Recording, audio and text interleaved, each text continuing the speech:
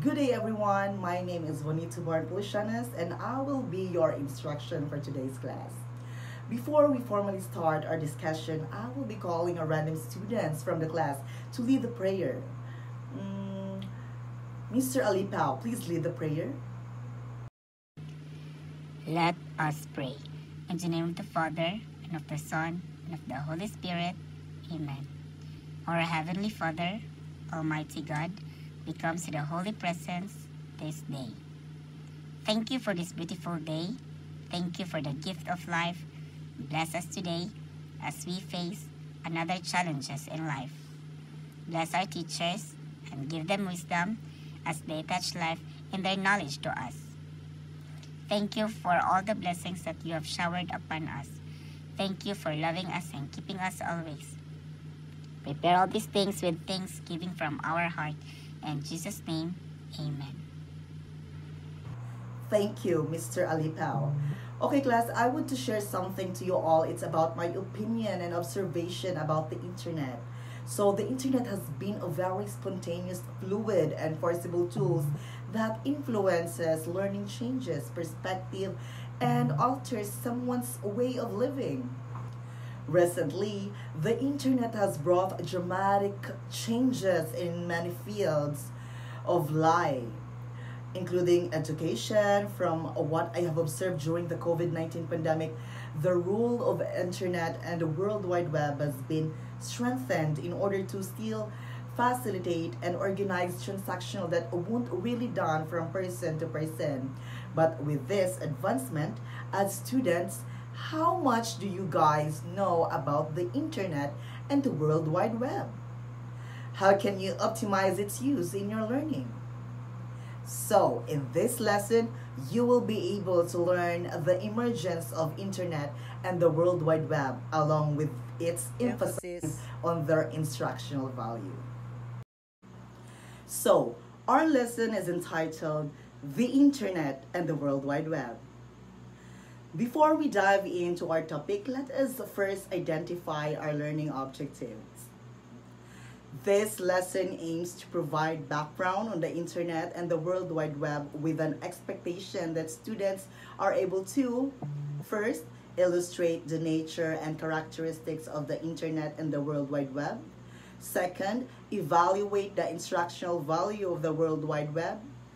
Third, and lastly, the students are expected to create real-life scenarios to illustrate both the positive and the negative use of the internet and the web. So the word internet has been used many times in many occasions, but it has never been seen or reached. So there never goes a day where people never mention or use internet in different occasions, but they've never been able to interact or see it. This is because internet binds to millions of other networks. It is a global system of interconnected computer networks that use the internet protocol suites to link millions of devices worldwide.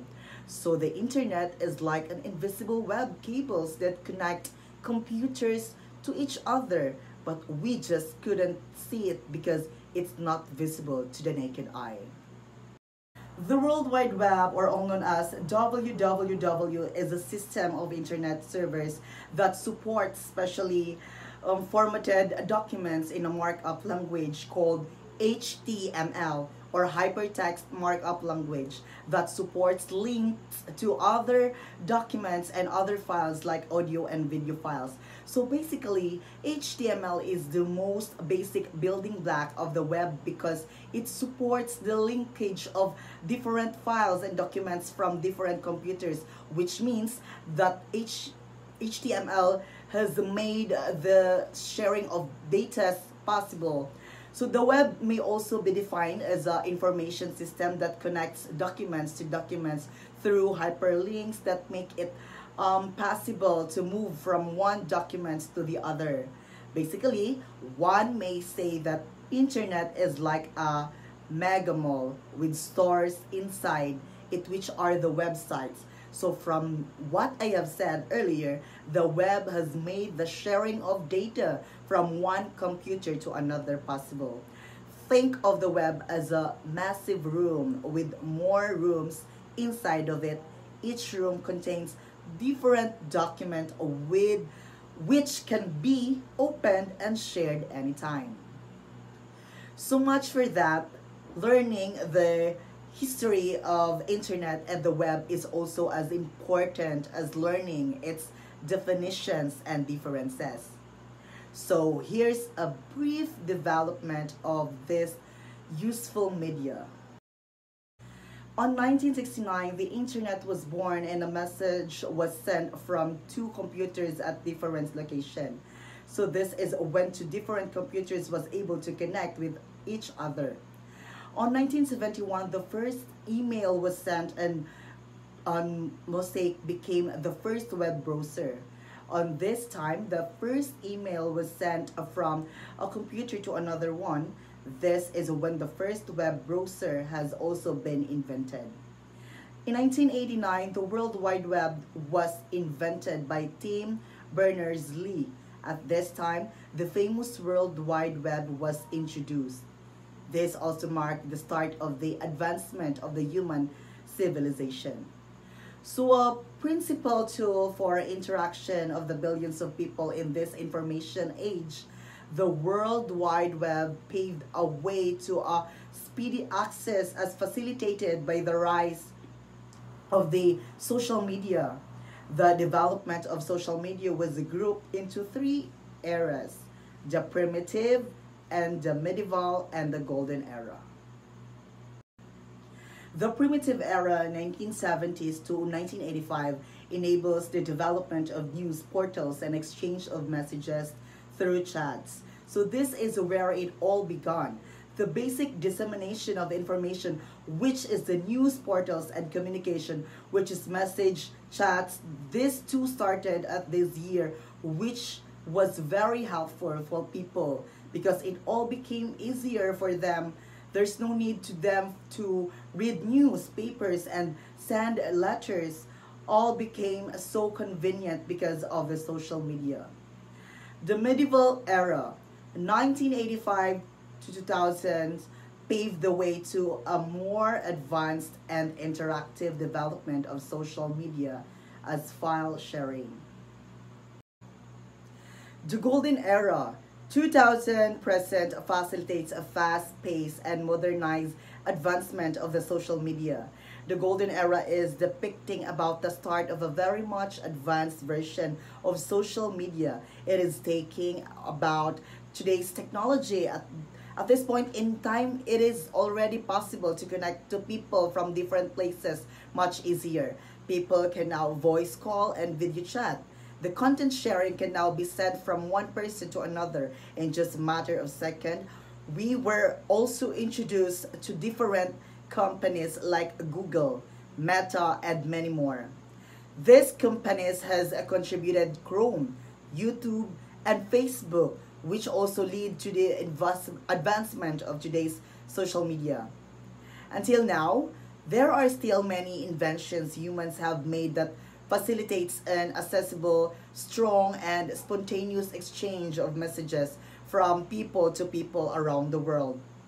These were even used to facilitate information and relevant knowledge in the field of education. The most essential thing for you to utilize this platform as a learner is knowing the basic internet related terms and concepts that will aid you in operating the complexity of the internet and the web. So here are some internet related terms. Bandwidth.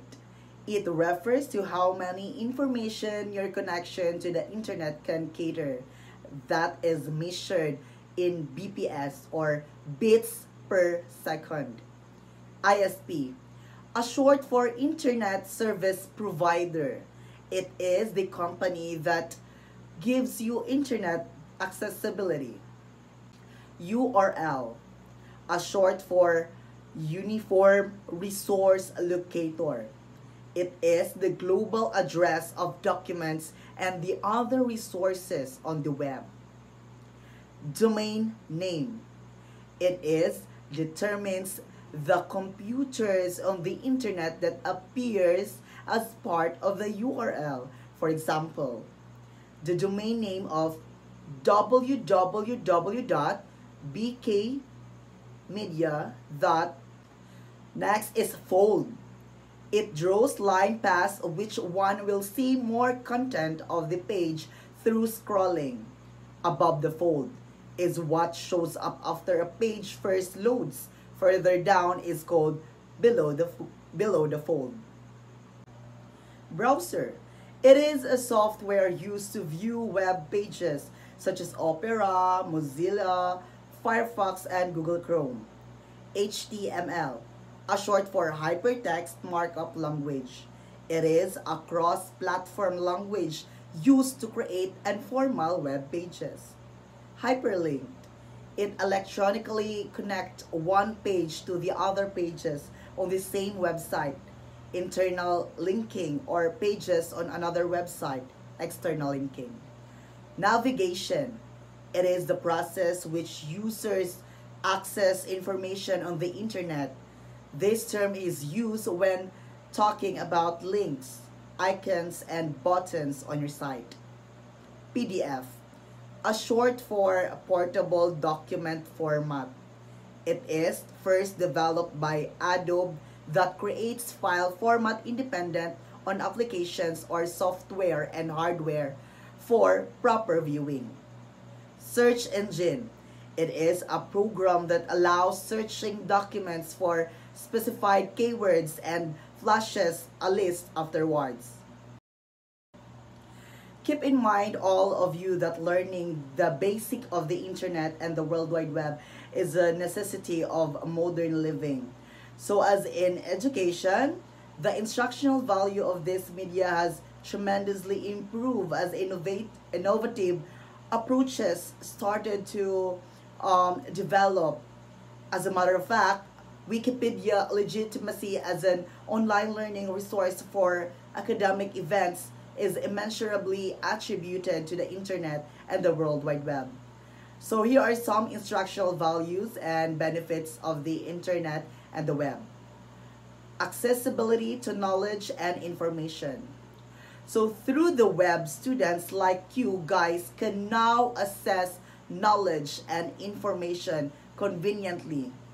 All you have to do is type something in the search bar, and the information that you'll need will be presented to you in just a matter of seconds. And this is very good because students like you guys can now access the information hassle-free, which will greatly contribute to your learnings. Accessibility to instructional resources.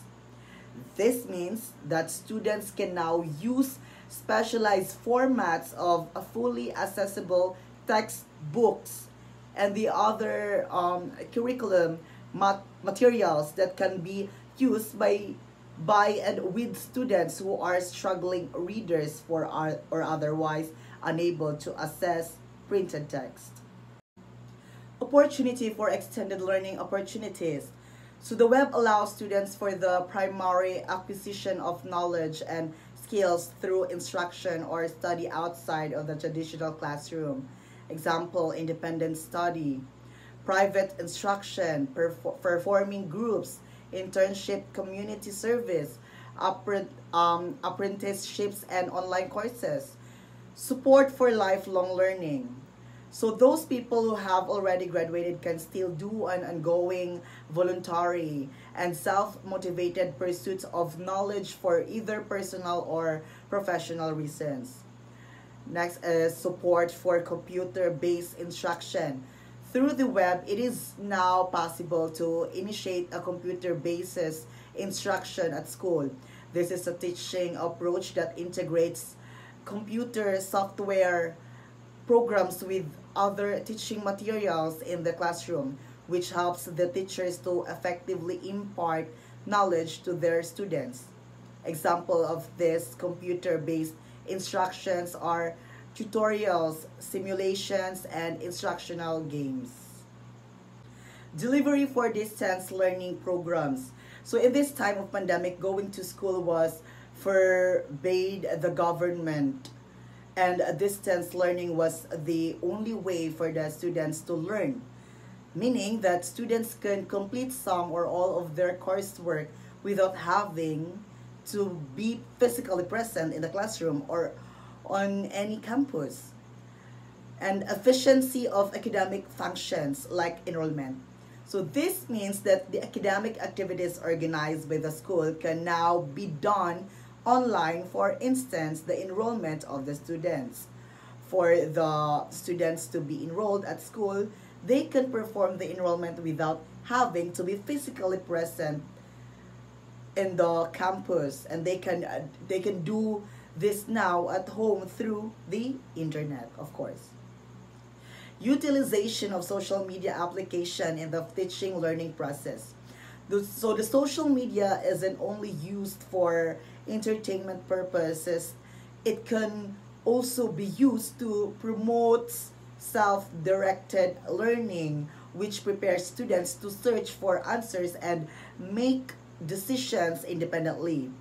So when reinforced in a classroom setting, these social media skills can be guided and refined to produce better learning outcomes and critical awareness. The internet and the web really had provide advantages for the people involved in the academic researches, and homeworks are efficiently facilitated using information gathered from countless websites.